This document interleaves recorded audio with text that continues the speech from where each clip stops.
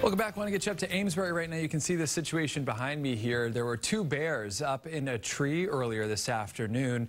We're told that both of them are now down on the ground. Believe they've been tranquilized there as we take a live picture from Sky Eye right now at the scene, and they are safely, hopefully, removing those bears from that residential area. We're not sure where they'll be relocated, but we'll keep you updated on this. Hopefully, mom and baby cub are A-OK and everybody else is safe in the neighborhood there up in Amesbury.